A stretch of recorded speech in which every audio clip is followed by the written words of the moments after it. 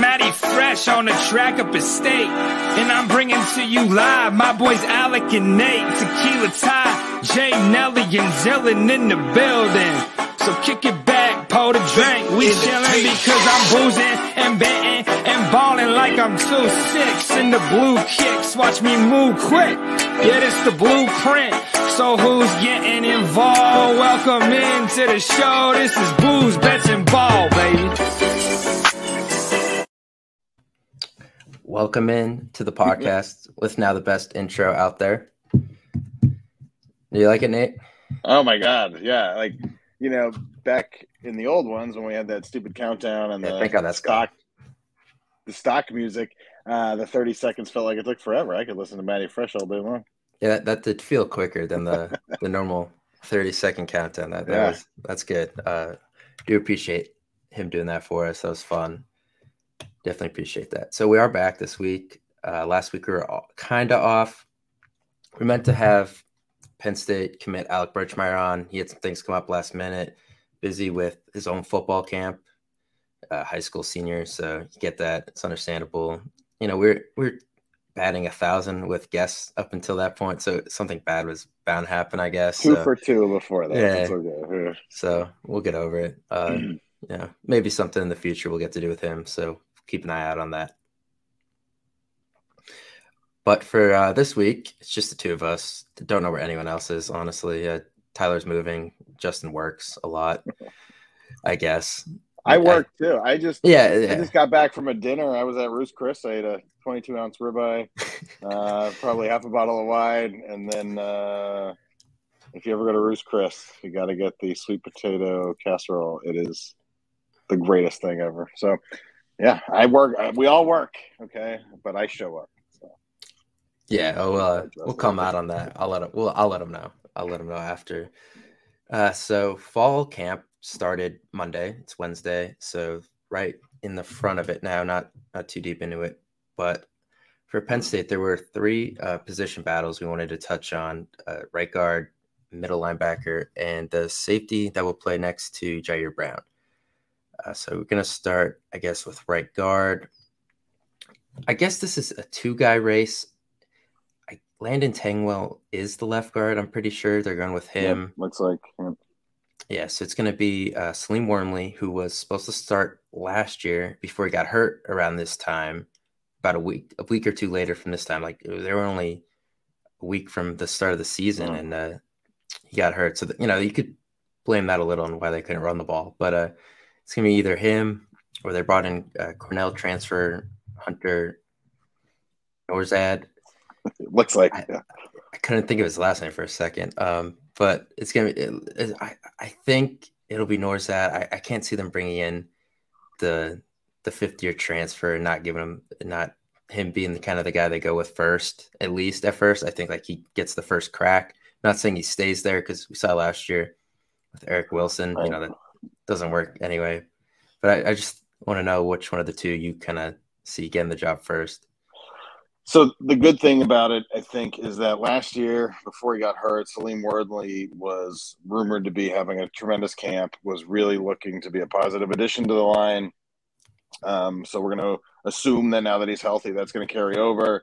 You bring in a kid who's been a starter at a reasonable level for a couple of years. So no matter who they go with, whether it's Sal Wormley, who you really hope so, just because I think from a talent standpoint, he's probably more highly touted. He's also got another year to go after that. But like, it's not a bad position to be in one way or the other, right? It's not like it's Salim Wormley coming off an injury or Landon Tangwell, who's a redshirt freshman.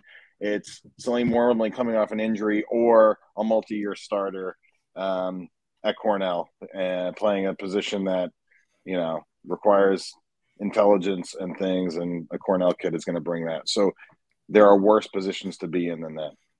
What do you think? Yeah, I mean, definitely. I think the fact they actually have this problem for what feels like the first time ever is a good thing.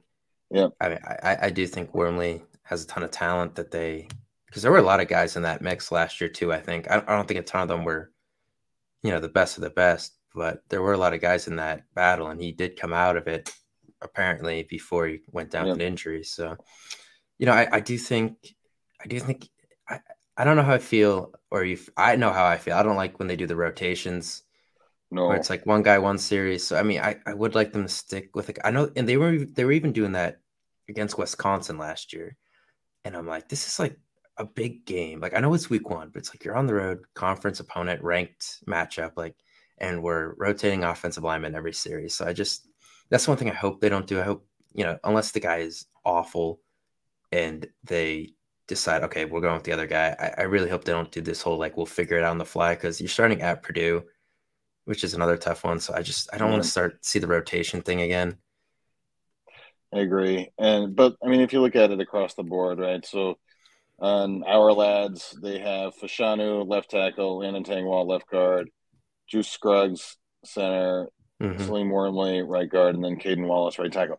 So I don't know. Those are all big names in the recruit, like from a standpoint of talent coming out of high school. Some, reasonable amount of experience, at least Caden Wallace. Tangwall got in a little bit last year. Juice Scruggs, again, before his injury from the car accident, was also, highly touted and was going to be a starter a couple of years back. I don't know, man. This could be the year where the offensive line actually comes together and can do something. Yeah, it's loaded with talent. And then even behind them, you got Hunter Norzad, you got Bryce Effner, who's done some things. You have Nick Dawkins, center, JB Nelson as a transfer, and then Jimmy Christ, who, maybe like we'll see. But I don't know, 1.5 deep, it looks pretty damn good. Yes, especially on the interior. I like the interior depth. The tackle's a little on the shakier side. I wish they would have brought in, if they were going to bring in a transfer, I would prefer to have been a tackle than a guard, but it's just kind of the way it falls sometimes. Because I think part of their plan was also they like Caden Wallace more on the inside, and they were hoping to get a tackle to kick him in. So we'll see how that goes. I mean, I like the inside. I think they'll run the ball better. I mean, that'll be the biggest thing come out of that.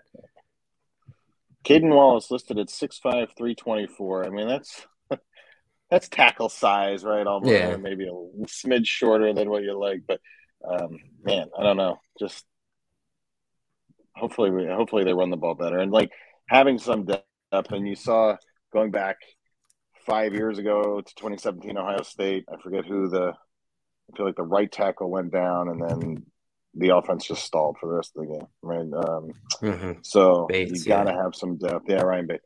So you got to have some depth there to continue running the ball. And last year it was another kind of subpar performance, but it's going to happen. It's going to click one of these years. Yeah, hopefully this is the year. So flipping to the other side of the ball. The good thing, hold on, before you go.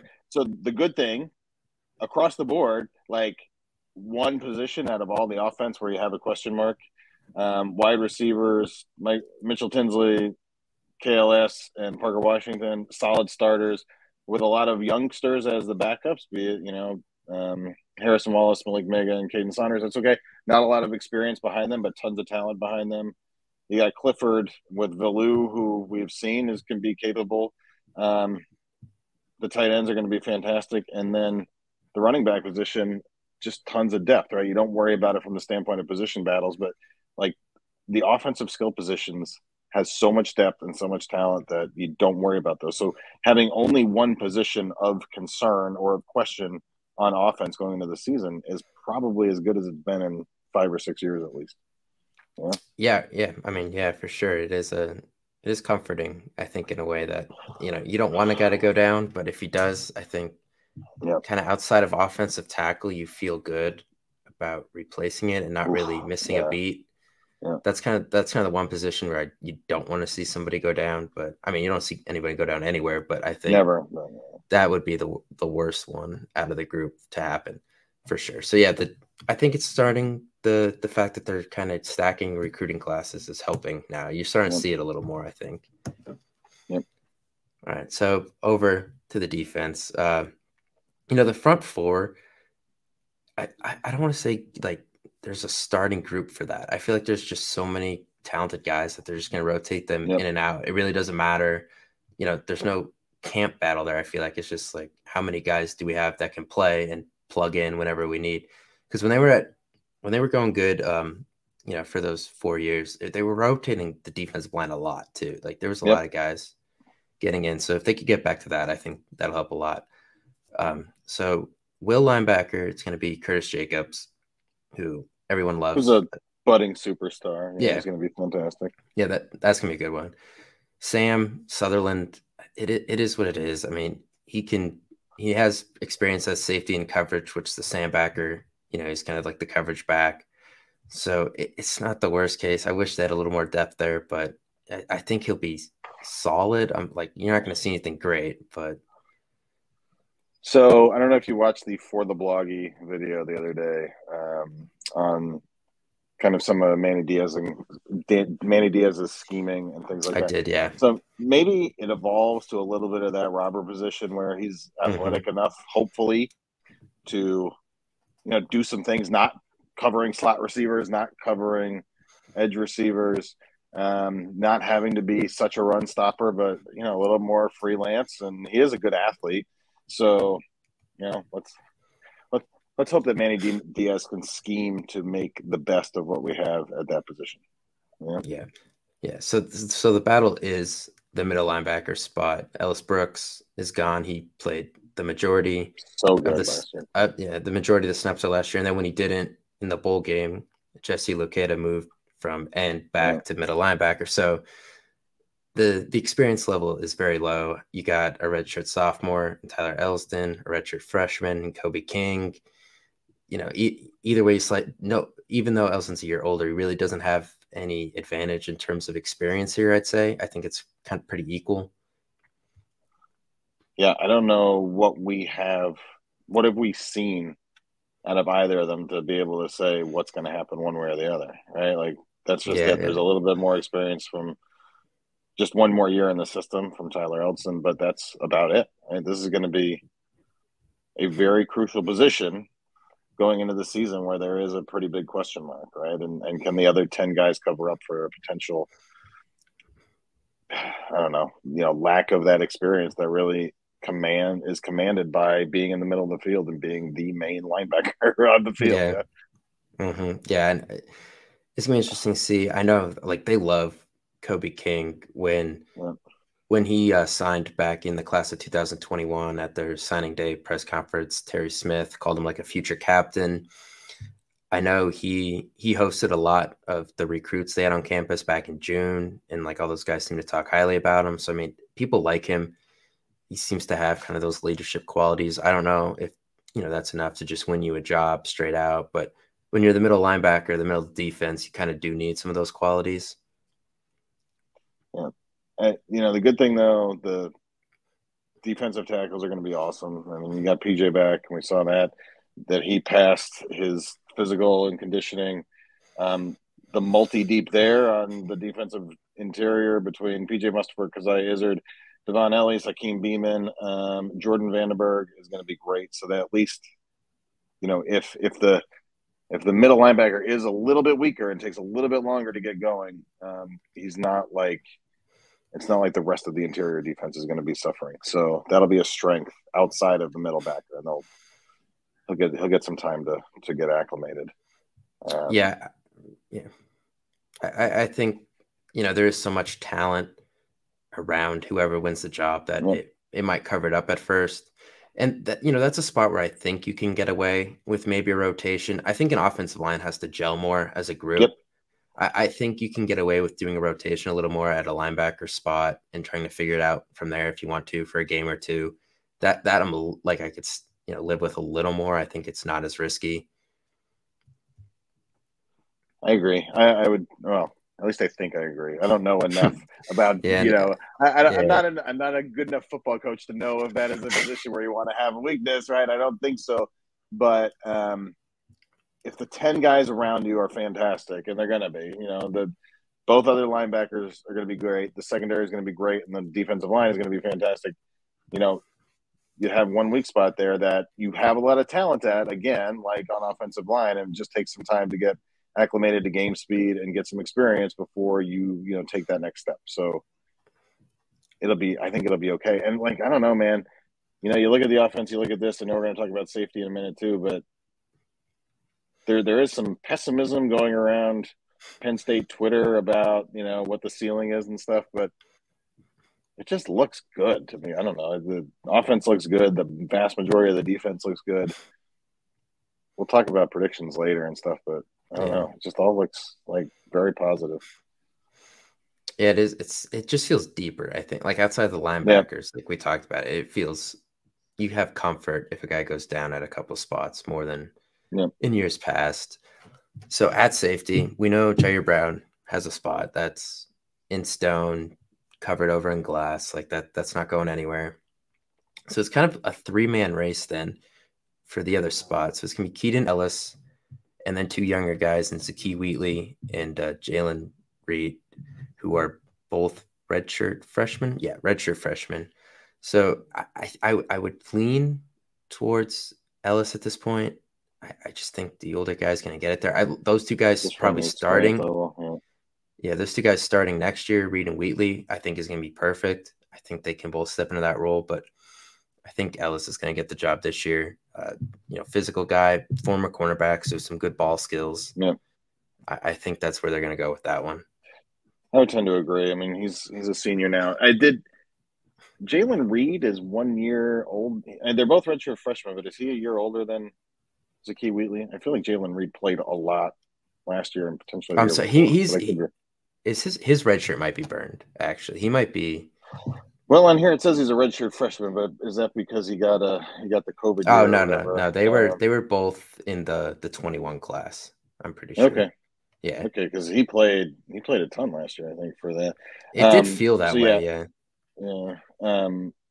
But yeah, that's just another position where, okay, the second level guys maybe aren't as experienced as Jair Brown and Keaton Ellis, but still highly, highly talented, and both of them played a lot last year. So, if you want to rotate safeties, especially early in the year against Ohio, against CMU, maybe less so against Purdue, who's going to throw it a lot, like less so against Auburn, who's going to run the ball like crazy. But you get a couple of games early on where you can get some experience for the 2 deep at safety as well. And then the cornerbacks are going to be just kind of crazy good between Joey Porter, as long as he doesn't have too many penalties, and Kalen King, Daquan Hardy, Johnny Dixon, and Marquise Wilson. You got 5 guys there that are going to be very strong. So, yeah, that group, no worries so really good. there. Yeah, so they'll be good. They'll be good. I think that'll kind of help cover up if you have some problems with the safety position at first too. That one spot. I mean, obviously Brown will also make up for any. He's going to be an All-American, right? Like he's probably, I don't know, maybe better than Brisker was last year. Potentially has the potential to be, at least from the standpoint of coverage and getting turnovers, maybe not quite as good a run stopper as Brisker was. Brisker seems bigger and like a little tougher coming downhill. But Jair Brown's going to get tons of interceptions and will be an All-American. Yeah, they went 2 for 2 on Lackawanna Community College safeties. Yeah. 2 for 2 there. They got both of them worked out pretty well. Damn near every kid that's come from Lackawanna has been very good. I mean, from Paris Palmer, I think was the original one that I remember. James Franklin got, and he played a lot of games, right? Like I think wanted a little more out of him, but he played a lot. The defensive backs have been tremendous. Yeah, they have been.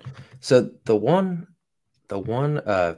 battle is it, I don't know if it's even call it a battle, but the one position they really have to kind of fill in for during camp is just Jordan Stout in general.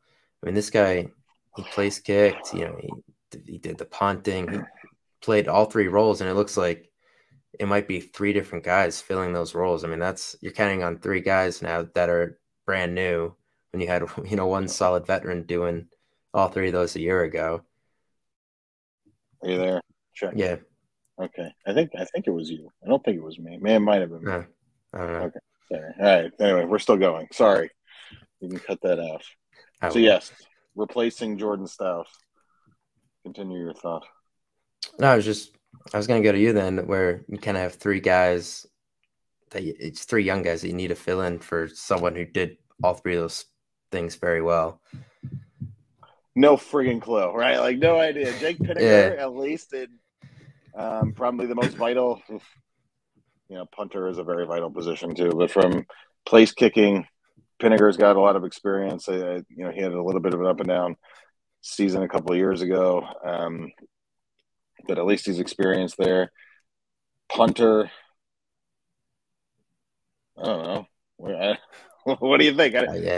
Jordan Stout was the best punter in the country, or one of the top 2 best punters in the country last year, behind the kid from San Diego State.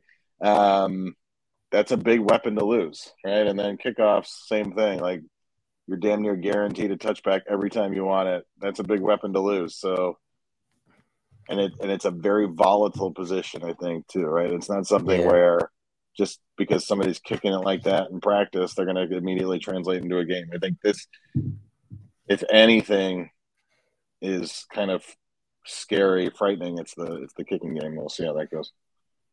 Yeah, and we talked about how good the defense was last year. Stout played a role in that, always flipping field position, putting other offenses, deep in their own territory. You can't discount what that does either. Yeah. I don't know. I mean, we'll see. It could be a lot of things that a lot of games that hinge on the team's ability to not punt it into the end zone, not shank punts, and then make timely extra points and field goals, right? So yeah. So that's kind of the Penn State battles to keep an eye on.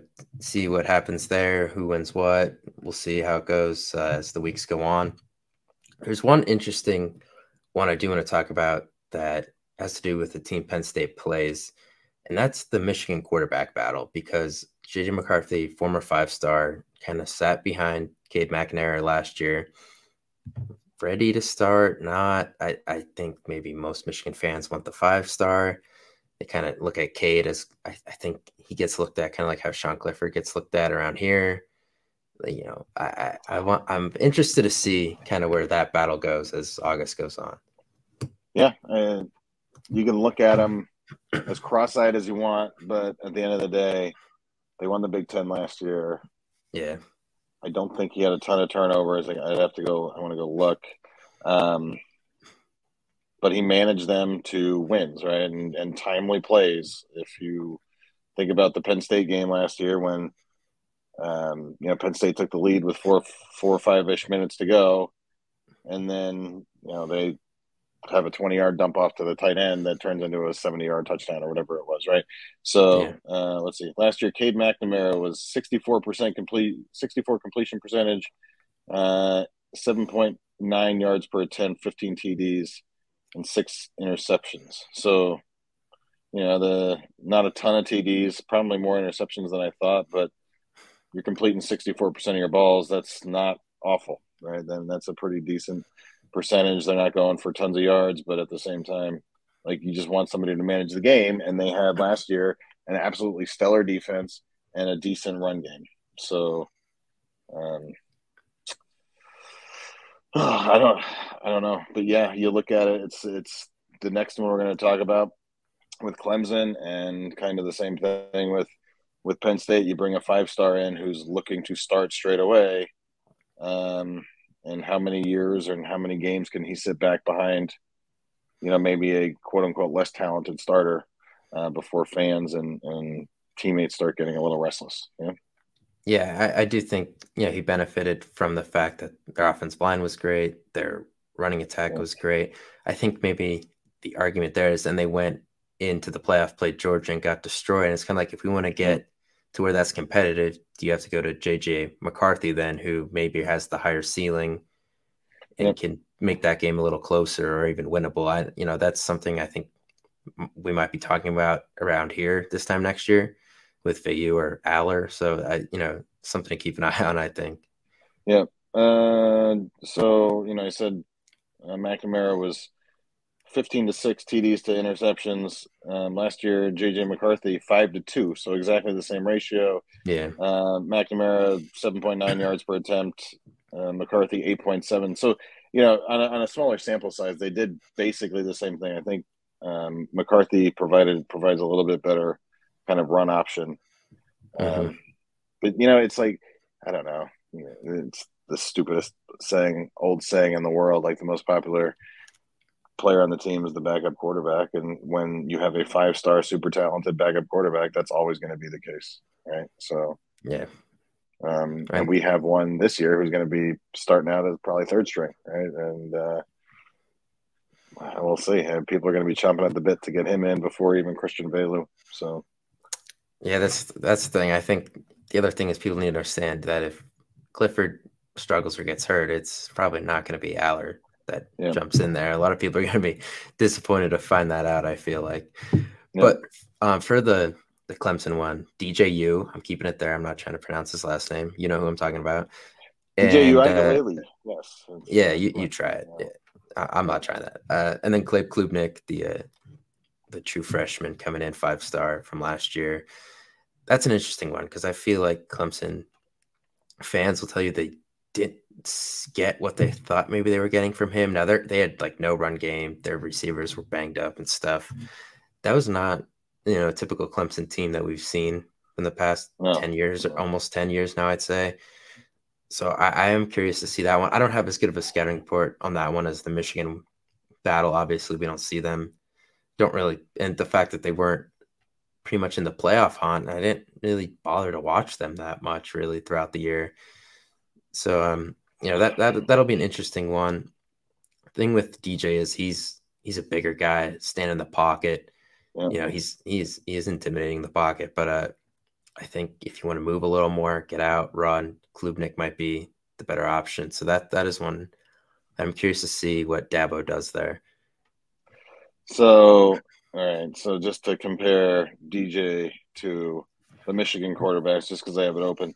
Last year, DJ threw for 55.6% completion percentage, 6 yards per attempt. So a full 2 yards lower than either of the Michigan quarterbacks, 9 TDs and 10 interceptions. Not very good. And like you said, last year's Clemson team, not what they've been in the years past. But also you don't have Trevor Lawrence. You don't have even Kelly Bryant back there with the way he performed last year. On his heels, Cade Klubnik, Westlake High School, 6A Texas champs, state champs last year. 250 yards a game.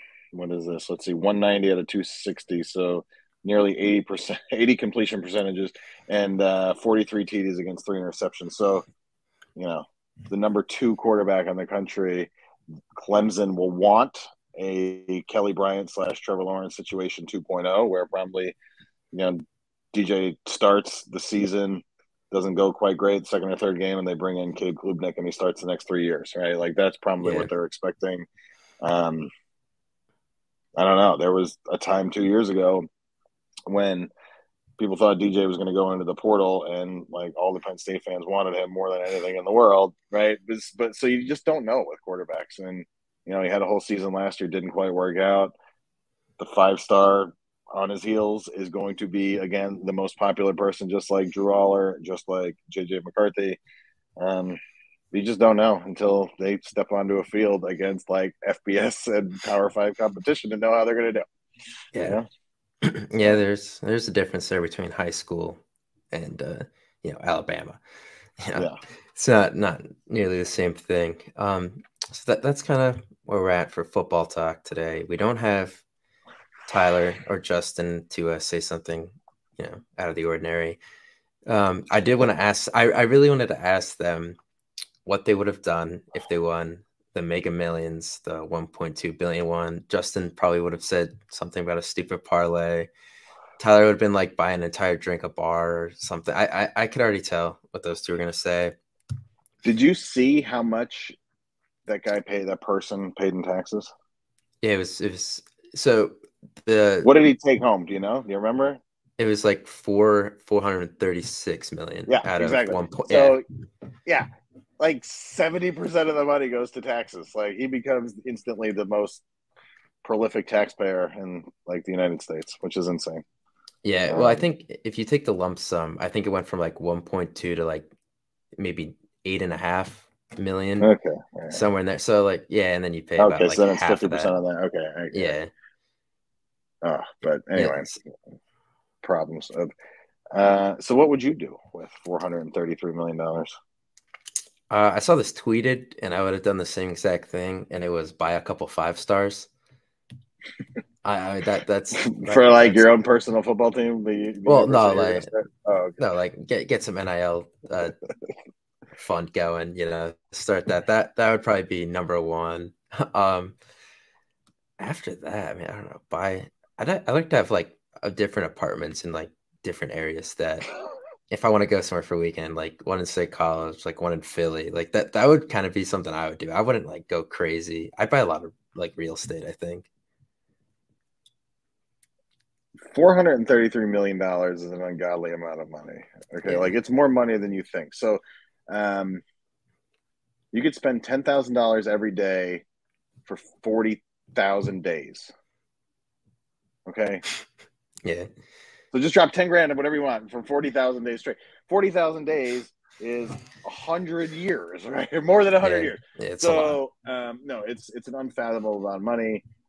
You first put away a big chunk of that. I don't know, $350 million, and you make your family wealthy in perpetuity, basically for the rest of existence of the United States of America.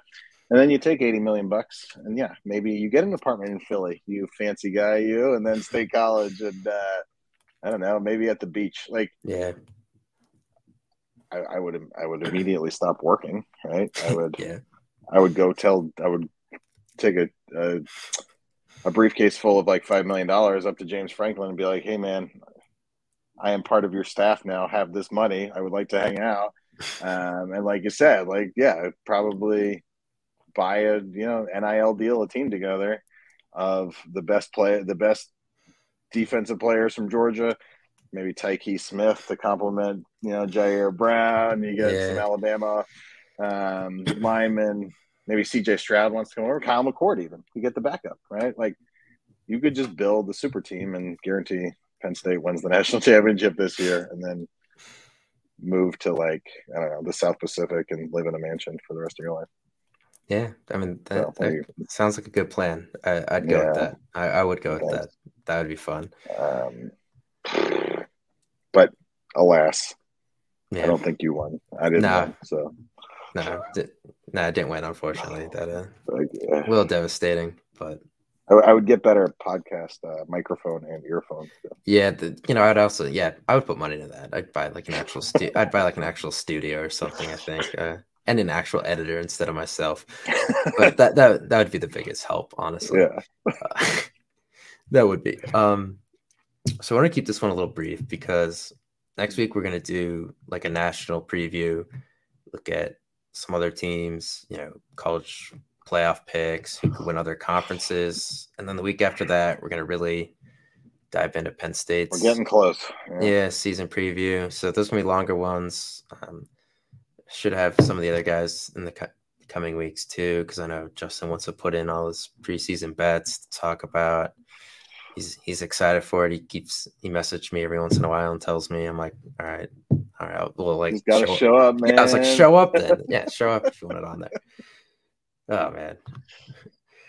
All right, so yeah, we'll be back. We'll be back next week. Gonna try to find someone with some national coverage to bring on, talk about, so kind of chips away at our biases, maybe. Lee Corso, maybe. Yeah, like Kirk Herbstreit, someone like Herb that. Street would be good. Yeah, probably. I'll reach out. Yeah, we will. All right. I'm Alec. He's Nate. Thanks for watching. Thanks, man.